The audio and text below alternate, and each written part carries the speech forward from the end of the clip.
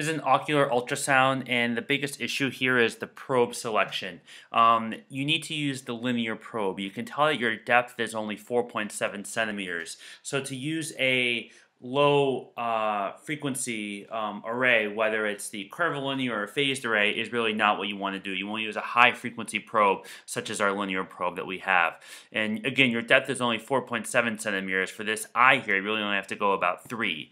And so to look at the details, whether it's the optic nerve, to look for vitreous or retinal hemorrhage or detachment, you can't use this probe. It's just not sensitive enough. So if there's something behind here, you're not going to see it because the ultrasound is focused on the entire area, and it's trying to focus more in the depth and behind the eye as opposed to what's going on in this area.